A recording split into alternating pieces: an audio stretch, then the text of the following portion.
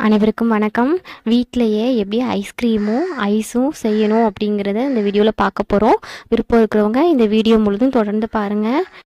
Ice cream செய்ய 4 பொருள் போதும். தண்ணி, அப்புறம் 3 ஸ்பூன் கோதுமை மாவு, அப்புறம் சீனி, அப்புறம் பால். பால் வந்து 1 லிட்டர் நான் எடுத்திருக்கேன். இப்போ பால் பார்த்திங்கன்னா ஃபுல் க்ரீம் மில்க் அப்படின்னு போட்டிருக்கேன். இந்த மாதிரி ஃபுல்லாக க்ரீமாக இருக்க பால் எடுத்திங்கன்னா ரொம்ப நல்லா திக்காக ஆகும், ரொம்ப நல்லாயிருக்கும். ஐஸ்கிரீமும் ரொம்ப க்ரீமியாக இருக்கும், ரொம்ப டேஸ்ட்டாகவும் இருக்கும். ட்ரை பண்ணி பாருங்கள்.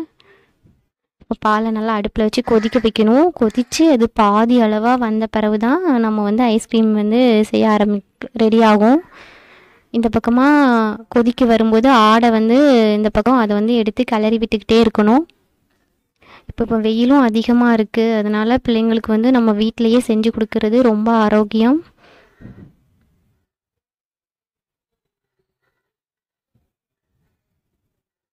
பாலை நல்லா கிளறி விட்டுக்கிட்டே தான் இருக்கணும், ஏன்னா கீழேயும் அடி பிடிச்சிடக்கூடாது. அந்த பால் ஏடையும் அப்படியே உள்ளே சேர்த்து சேர்த்து விட்டுக்கிட்டே வந்தோம்னா தான் ரொம்ப நல்லாயிருக்கும் டேஸ்ட்டு.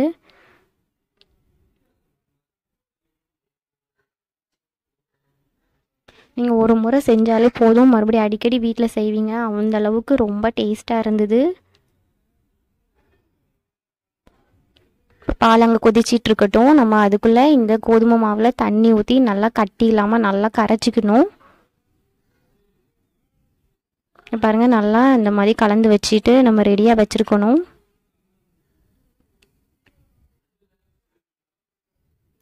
இப்போ பால் அங்கே பாருங்கள் பாதி அளவாக நல்லா வற்றி வந்துடுச்சு. அந்த நேரத்தில் வந்து சுகர் வந்து உள்ளே ஆட் பண்ண போகிறோம்.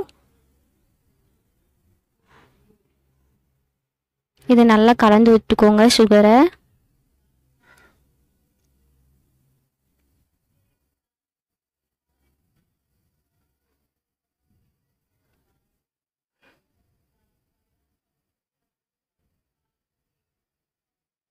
நல்லா கலந்து விட்டுட்டு வரும்போது கீழே பார்த்திங்கன்னா ரொம்ப க்ரீமியாக ரெடி ஆகிட்டே இருக்குது. இப்போ வந்து கோதுமை மாவை கலந்து வச்சோம் இல்லையா, அதை வந்து உள்ளே கொஞ்சம் கொஞ்சமாக சேர்க்க போகிறோம்.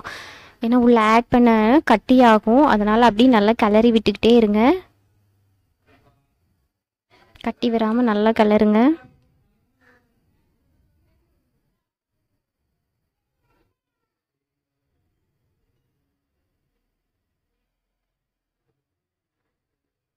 அப்படி இந்த சைடில் உள்ளதெல்லாம் எடுத்து விட்டுட்டே தான் கிளறிட்டே இருக்கணும்.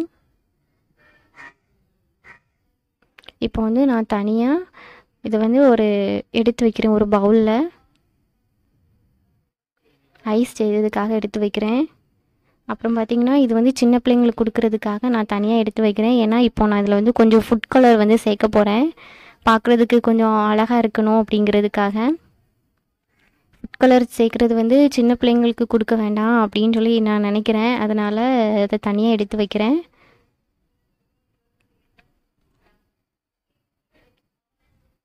இப்போ ஃபுட் கலர் ஃபுல்லாக சேர்த்து ரெடி பண்ணியாச்சு. இது நல்லா ஆற வச்சுட்டு ஆறின பிறகு ஒரு மிக்ஸி ஜாரில் சேர்த்துக்கோங்க. ஏன்னா எவ்வளோ தான் கலக்கினாலும் சில நேரங்களில் கட்டி அந்த ஓரத்தில் இந்த மாதிரி ஆடை மாதிரி படிஞ்சிருக்கும். அதெல்லாம் எதுவுமே இல்லாமல் நல்லா நீட்டாக இருக்கணும். அதனால் நம்ம இப்போ மிக்ஸியில் அடிக்க போகிறோம். இப்போது மிக்ஸியில் அடிச்சுட்டு வந்துடலாம். இப்போ பார்த்திங்கன்னா மிக்ஸியில் அடிச்சுட்டு வந்தாச்சு, ரெடி ஆயிடுச்சு ஐஸ்கிரீம். இதை வந்து இதில் உங்களுக்கு எங்கே வைக்கணும்னு விருப்பமோ அந்த மாதிரி ஒரு பாக்ஸில் போட்டு வச்சுக்கோங்க. இதை வந்து நான் வந்து இந்த மாதிரி ஐஸ்கிரீம் மோல்டு ஒன்று வச்சுருக்கேன், ஐஸ் மோல்டு, அதில் வந்து சேர்க்க போகிறேன்.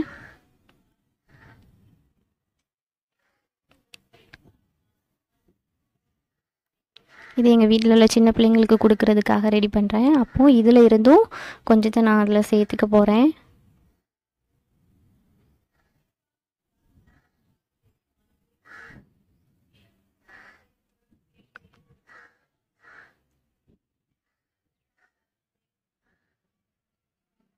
இப்போ பாருங்கள் 8 மணி நேரம், கரெக்டாக 8 இல்லைன்னா 9 மணி நேரம் கழித்து நம்ம பார்த்திங்கன்னா ஃப்ரீசர் உள்ளே தான் வைக்கணும் கண்டிப்பாக. பார்த்திங்கன்னா ஐஸ்கிரீம் வந்து ரெடி ஆயிடுச்சு.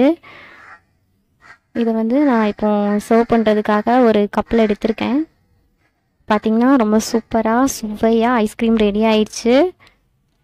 அப்புறம் ஃப்ரீசர்லேருந்து ஐஸ் மோல்டு வெளியில் எடுத்து அதை கொஞ்சம் நேரம் தண்ணியில் வச்சுட்டு நம்ம வந்து ஐஸை வெளியில் எடுக்க ட்ரை பண்ணால் ரொம்ப சூப்பராக இதை மாதிரி வரும். இது வரைக்கும் இந்த வீடியோவை பொறுமையாக பார்த்ததற்கு ரொம்ப நன்றி.